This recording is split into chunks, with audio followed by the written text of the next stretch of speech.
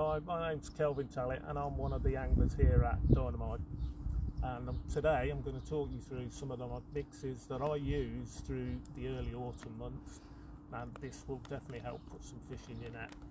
First one is Silverfish Naturals. Now I use this mainly for a bulk, so most of my mix is usually this, which has got sweet biscuit meal and hemp and all sorts of good things in. If I target mainly roach, now I use the Silverfish Super Black Roach. This has got aniseed and a few other really good ingredients to target the roach better. If I've got a bit of a coloured river and I'm targeting more skimmers, then I will use the Silverfish Skimmer Mix. This has got a bit of sweet fish meal in and it's perfect for skimmers.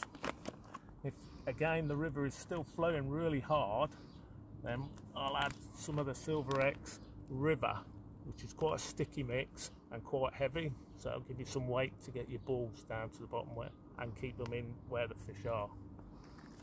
Now all of these will now be coming in the eco-friendly packaging that we have in the Silverfish Naturals. So all three will soon be in the eco packaging, so that will help us recycle our bags. We're now going to mix up a few of these mixes that I've just spoken about. First of all, we're going to put our Silverfish Naturals in. Now, there's a cut mark along the top of the bags so that we can cut in the right place. So I've opened this one already.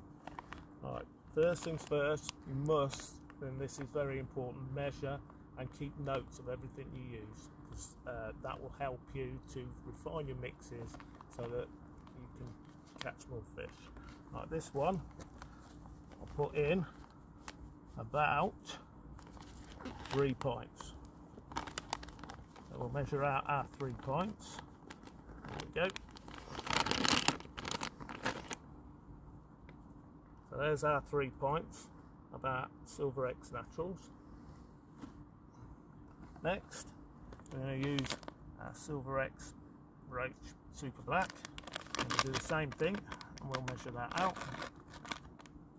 There we go. This time it's into a small pint bag. We're going to measure out a pint of this. This is lovely for roach.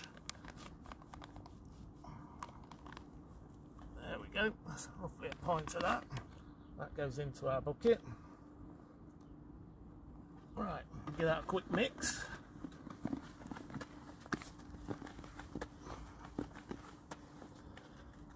Again, get the drill. We will add the water slowly. It's also very important to measure out the amount of water you need to make the mix right. That way you can keep good notes. Right. Slowly add the water.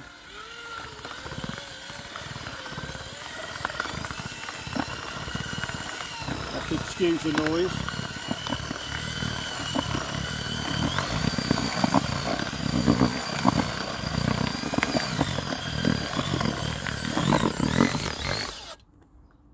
Already that's getting towards where I want it.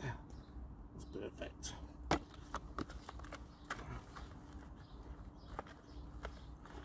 This will take a while to come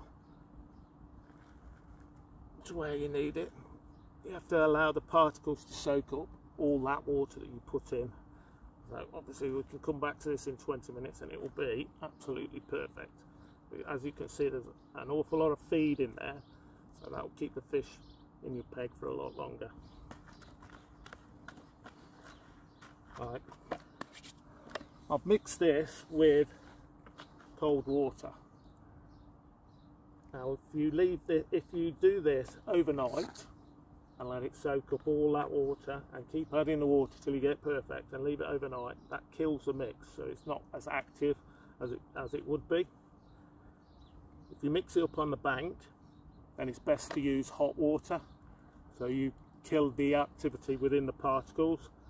If you don't, what you'll find is with that activity it will push the fish further and further down your peg and makes it difficult for you to keep following them. So always go with a dead mix, what I call a dead mix, so it's not so much activity. Given this mix a good 20 minutes now, and it's soaked up an awful lot of that water. We may still have to add a little bit more water, but as it is at the minute, it's just about perfect consistency. You can make a nice ball which doesn't break up, but when you squeeze, it just breaks down into crumb. Perfect. That is perfect. Right, so at this stage, I'll measure out my initial feed. So I'll put probably 4 or 5 balls of ground bait. I'll measure out my casters, my hemp, or my dead maggots, whatever I'm going to put into it, and I'll put that into a separate bowl. However, if we're fishing in deep water, or there's a bit of extra flow, I tend to use a bit of this, which is DB1 binder. It comes in 3 different flavours.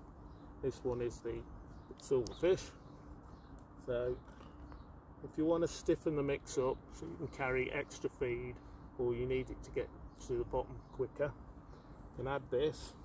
Now it's best to add this slowly, a bit at a time, because if you're not careful, you end up with a claggy mix.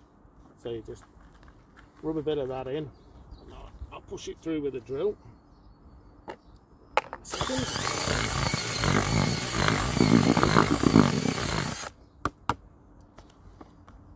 And again, you can feel that getting extra sticky, so it will carry a lot more feed, and it's a lot better to get down to the bottom. It's that bit difficult then to break it down as it was before. So you don't need massive amount of this, just enough.